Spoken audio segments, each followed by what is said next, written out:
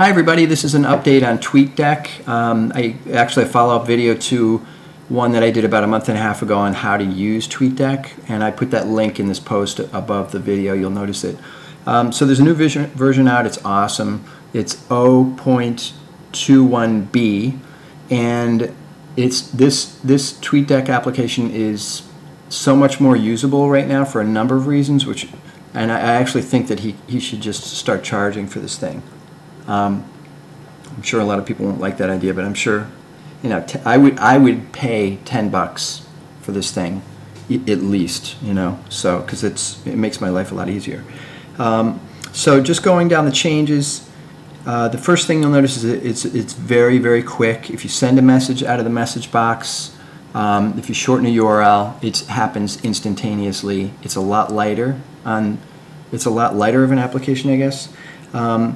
And then direct messages, you'll notice over here that your direct messages that you send will actually show up in this column. So previously, what I've had to do is, somebody sends me back a message, and I'm like, what are they talking about right here? I don't know. I forgot that conversation.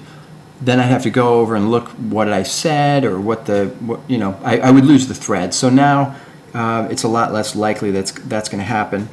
And so that's good news.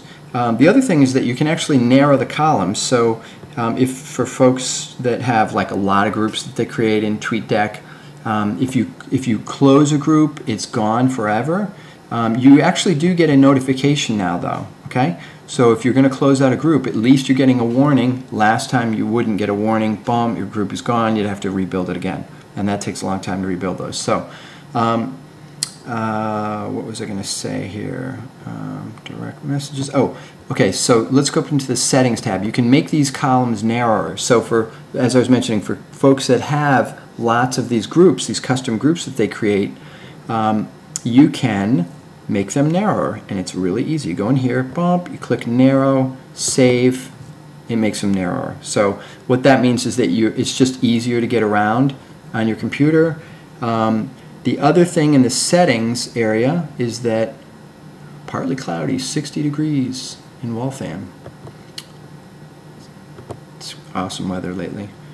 The other thing is that with the Twitter API, it's actually showing you now the update, like when is TweetDeck going to check for messages in a particular category, like friends, replies, direct messages. And you could say, okay, replies are really important to me. I need to have these things checked like every minute, okay? Direct messages, you decide between the two. And what's happening, I guess, is you kind of have to add up to 100% or don't go over 100%. But you can just decide which, how much energy you want to devote to each category of messages. So you can customize that as well. And I know before I showed people you can do colors and all that stuff and make things, make it look like how you want it to look. So we got that. Notification sound, you can turn that off, which is nice. And the other thing that's really neat is that is called TweetDeck Services. Okay.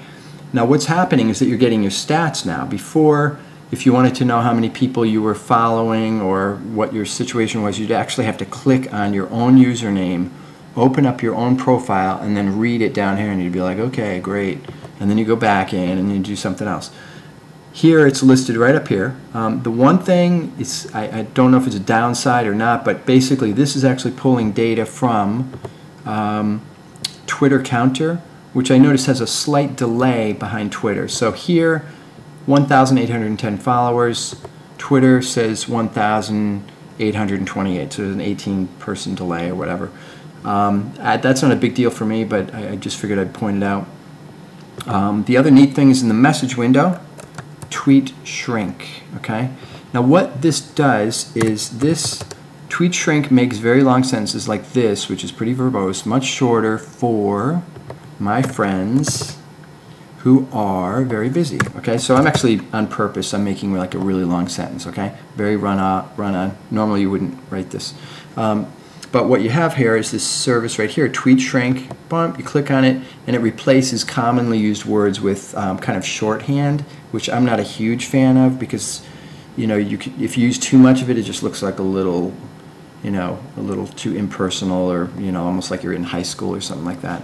And then the other thing that's really neat is that there's actually the spell checker thing in the message window. Before, we didn't have a spell check, and so if you go in here and you have a couple words that are misspelled, it's going to underline it right away, and you'll be able to see, oh, okay, verbose. Let me spell that correctly. It doesn't give you the word to replace, which I don't think is a good thing anyhow, because people just need to learn how to spell. And so you have that. The other thing up here is that the